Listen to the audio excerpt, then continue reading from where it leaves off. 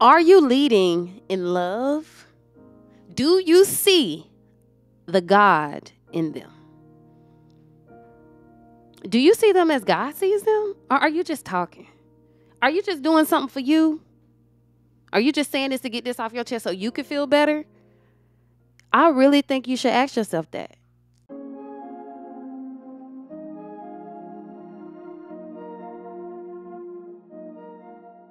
Welcome back to another beautiful moment with joy. Y'all know I love my talks with y'all. I love our time together. I love the time and space that we spend together to get ourselves right, to clean up some stuff, to bring some stuff to our awareness. And I really take these moments so serious, and I'm very intentional about the message that I bring to you. And if they have been helping you, if you have been listening, which I know you have, make sure y'all let me know. Make sure y'all comment, send me an email, send me something to let me know that this content is working for you. Also, if you're not subscribed to the channel, subscribe. And make sure this video that you send to 2 people who may need an encouraging word. Make sure you go to my YouTube page and look back at Moments with Joy. There are so many rich messages in there for you and for me. I go back and listen myself, okay? So today, y'all, I already made a moment about the power of your words. And I wanted to elaborate because I told you why your words are powerful and what they do, right? But I wanted to dig a little deeper.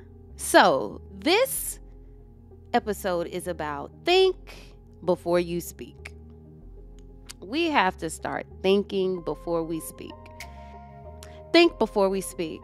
And in this episode, I'm going to give you 3 questions to ask yourself before you give anybody any words of encouragement, advice.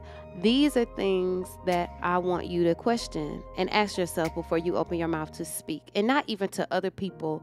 This is for you too. Joy, what you mean for me? When you start speaking to yourself, when you begin to either encourage yourself or not, I want you to ask yourself these questions before you say anything out loud in the atmosphere.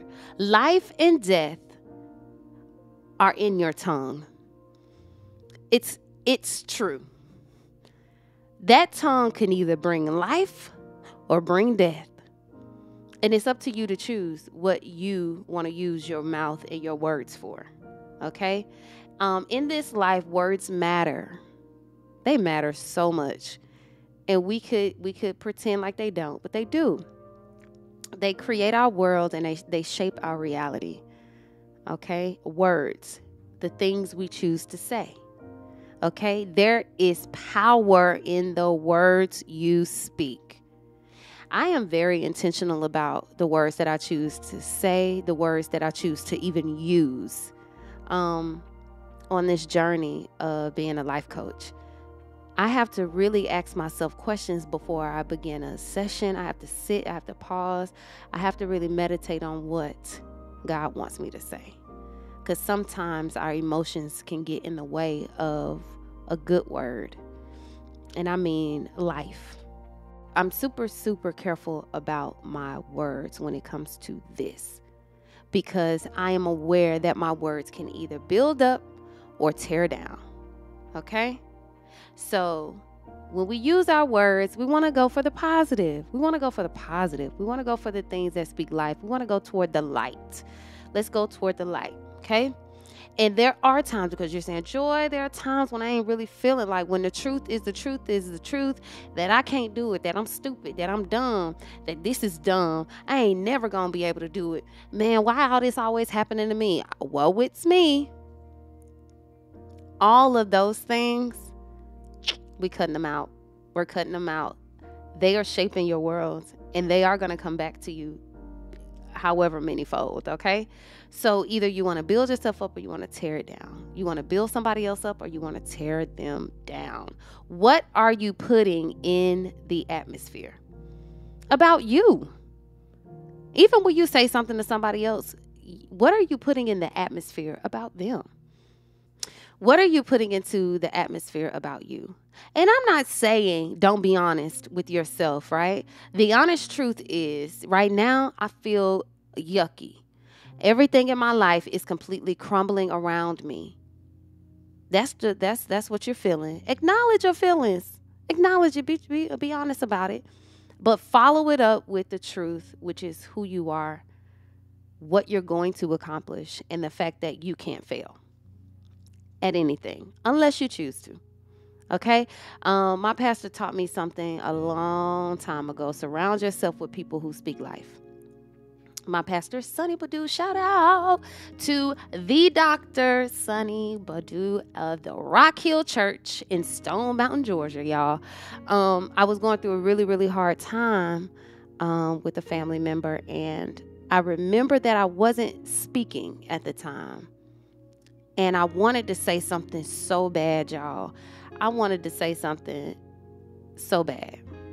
And the words that he gave me was Proverbs 13:16. I'm not even sure he remembers this, but the New Living Translation says, wise people think before they act. Fools don't. And they even brag about their foolishness. Wise people think before they act. And he used to just say, be quiet. Because what you about to say is about to be more detrimental than the actual situation.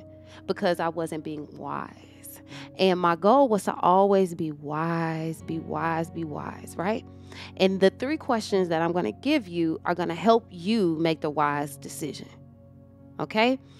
Another Bible verse that he gave me was, let us think of ways to motivate each other. Hebrews 10:24. Let us get together and motivate each other. Words, let those words be motivation. Let those words be life. Those are Bible verses that I continue to look at when I'm about to speak anywhere. Even if it's a 1 person or 10,000 people, I'm going to make sure that I am thinking before I speak. I'm thinking before I act. Okay, so you're like, Joy, all right. What are the 3 questions that I need to ask myself before I speak? The first one is, what will my words do? What will my words do?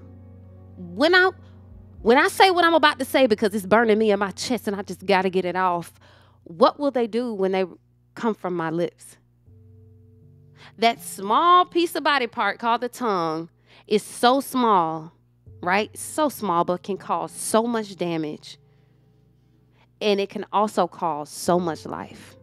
Which one you want to choose? Which one you want to choose to throw out? Okay? Because sometimes when we mad, we want to give a person a piece of our mind. Or you read a comment and you don't like the way that person said that comment. I know for a fact in my life I have to ignore it. Because if I give them a piece of my mind, what does that do? It shows me who I really am. It shows me the core of who I am, which is not bitterness, anger, and rage. It's love, it's power, it's sound mind. Okay? So, what will my words do? Will they tear somebody down or will they build somebody up? Will my words tear me down or will they build me up? So that's the first question. What will my words do? What will my words do?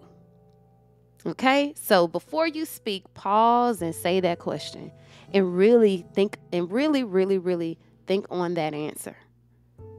Okay? Second question. Will this build up or tear down?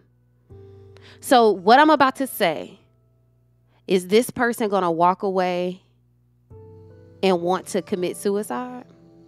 And I know that's deep and I know that's like way beyond some of y'all's understanding. But sometimes a word can be way more detrimental than what that person is actually going through.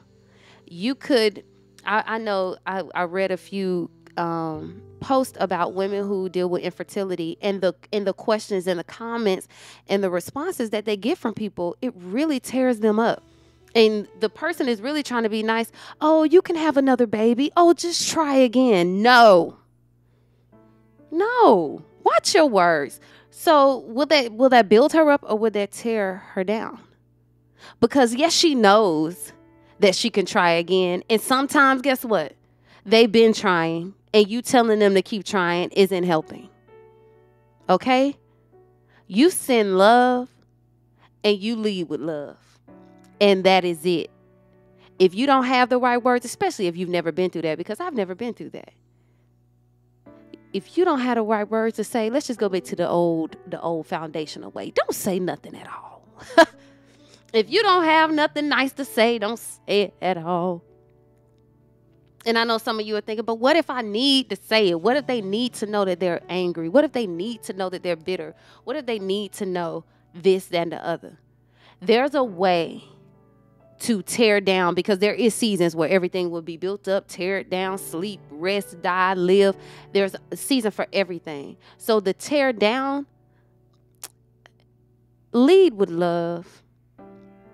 Say to a person and tear it down in love.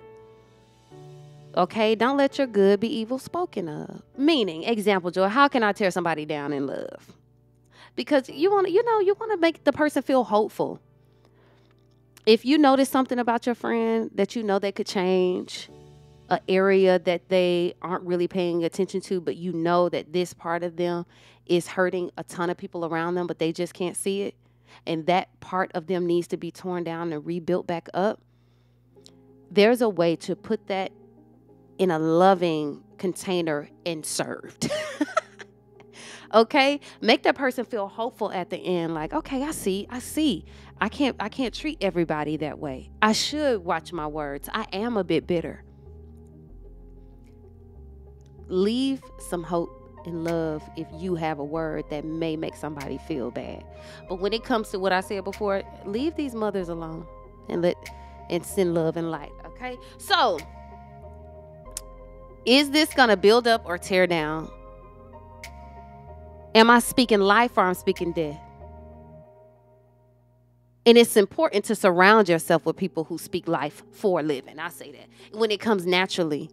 Surround yourself with people who do it on purpose, who do it intentionally say, I'm opening my mouth to only speak life. I'm only giving what's good.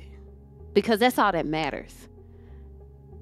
I want the person in front of me to know that they are loved, adored, seen, powerful, beautiful. Because I'm your mirror. You're all those things, and so am I. So I'm only going to speak what I think about myself to you. That's a whole nother episode.